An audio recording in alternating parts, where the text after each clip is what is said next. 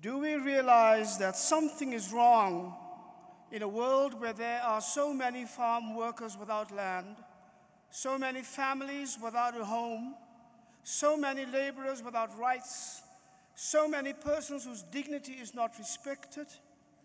Do we realize that something is wrong when so many senseless wars are being fought and acts of fratricidal violence are taking place on our very doorstep? Do we realize something is wrong when the soil, water, air, and living creatures of our world are under constant threat? So let us not be afraid to say it.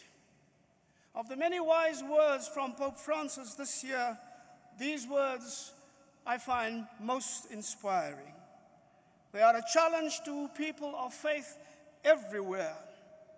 Over the years, I have been to too many meetings with religious leaders, have had far too many discussions, taken too many resolutions, have signed too many petitions, not to know that we, as we are gathered here tonight, do know very well that something is wrong.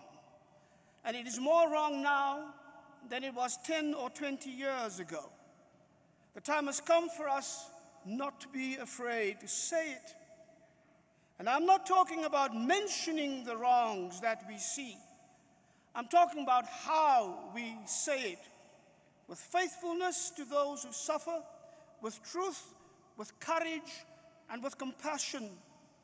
The wrongs we see are not just happening, they are made to happen. And they are happening to the vast majority of God's children walking this earth. They're not happening randomly, they are deeply systemic, deliberately built into systems of oppression, domination, and dehumanization, and we must not be afraid to say it. These words mean that the Pope knows that because the perpetrators of these wrongs are powerful and rich and privileged, we sometimes speak a language guaranteed not to give offense. We speak a language couched in such caution, such ambiguity, such fear, that it becomes almost meaningless. The comfortable are not afflicted by it, and the afflicted are not comforted by it.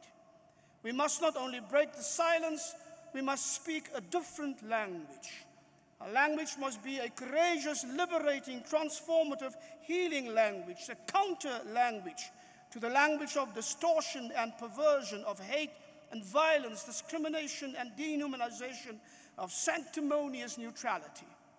It must be a language counter to the language of preemptive legitimation and post facto justification. We must be much more alert in our awareness of the fact that our global reality is an imperial reality. And we must be much more vigorous in our testimony and work against violence in all its forms. Empires, Walter Wink has reminded us, create not only the myth of domination, they also create the myth of redemptive violence. Instead of acknowledging the violence it uses because it is needed for continued domination and subjugation, the empire enshrines the belief that violence saves, that war brings peace, and that might makes right. Consequently, violence is not only necessary, they make us believe it's the only thing that works.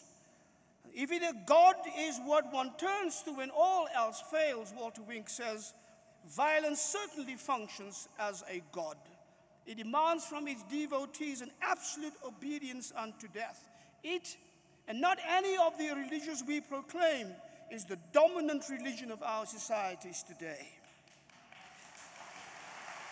Over against, but we also know the deadly logic of the endless wars inflicted on millions of people, and this is the logic. Perpetual war that breeds perpetual suffering and perpetual death, perpetual impoverishment, perpetual profits, perpetual enrichment. This is wrong, and we must not be afraid to say it. Over against the violent language of suppression and exclusion, we must speak the language of love and inclusion. But for the person of faith, the scourge of inclusion is inflicted upon all who are oppressed.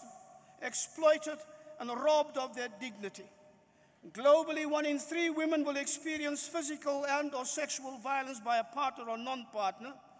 For the Americas, it is 29.8%, for Europe, 25.4%, the Eastern Mediterranean, 37%, and Africa, 36.6%. Violence against women is a global health problem of epidemic proportions, says the World Health Organization, and we must not be afraid to say it.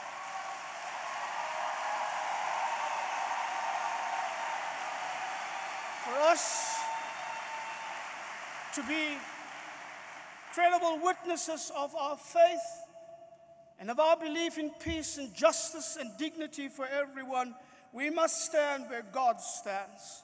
And because God is a God of justice, compassionate, inclusive, indivisible justice, unless justice rolls down like waters and righteousness like a mighty stream for the battered, oppressed, silenced, exploited, and excluded women, it will not roll down for the economically excluded poor, the landless farmers, or the penniless and unemployed. And we must not be afraid to say it.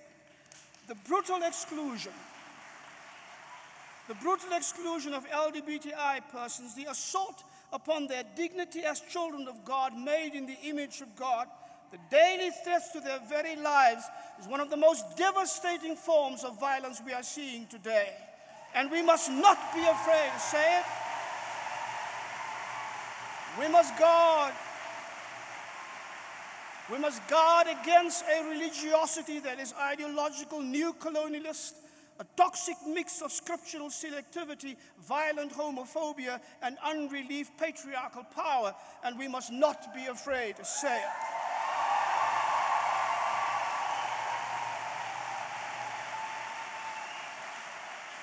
We know, and we have seen this too often in our history, that behind the carefully calculated hatred, the deliberate dehumanization, the calculated demonization, and the callous exclusion of the other lies the temptation of the deification of the self. And behind all self-deification lurks the necessity of the annihilation of the other. And we must not be afraid to say it. But now that we know this, we must also know that Dietrich Bonhoeffer has reminded us that the time for pious words is over. So let me ask you one more deeper question. Where are your wounds? My fellow countryman, Alan Paton, wrote a book in which he tells the story of a very cautious school principal in the days of the Soweto uprisings in 1976. Always afraid not to be seen with the children. But one day they saw him marching with the children, and the other day they saw him on the stage speaking on behalf of the children and behalf of the cause of freedom.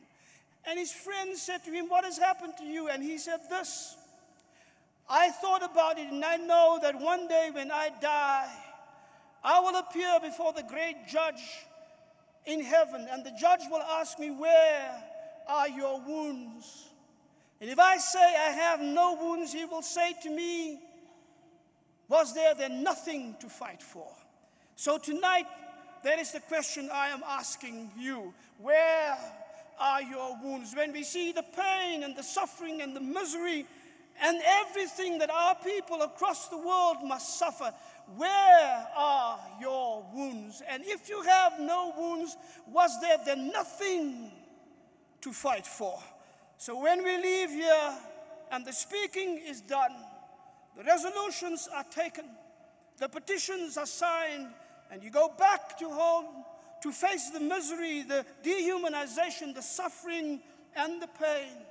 And when you see the hope in the eyes of children and women and men who look to us for truth, compassion, and faithfulness, the question is not how well we have spoken in this place. The question is, where are your wounds? And if you do not have any, was there then nothing to fight for? Thank you for listening. God bless you.